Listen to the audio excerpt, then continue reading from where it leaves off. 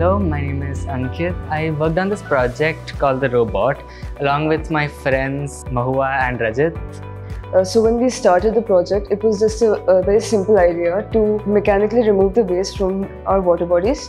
This device is used to clean water bodies and all the surface trash on it. First, we designed it on Blender and then further on Tinkercad, after which we decided to make the design our actual project. Initially, we only had conveyor belts, but we realized that trash while being pulled up can fall off the sides. So we added plastic mechanical barriers which are reused so that the trash is contained and falls into the container itself. Another thing was we couldn't exactly make it perfectly balanced, because if it was perfectly balanced, then the conveyor belt would just be on top of the water.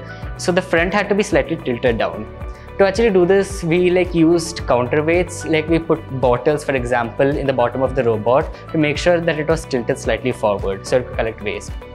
It's very exciting to actually see it become a reality.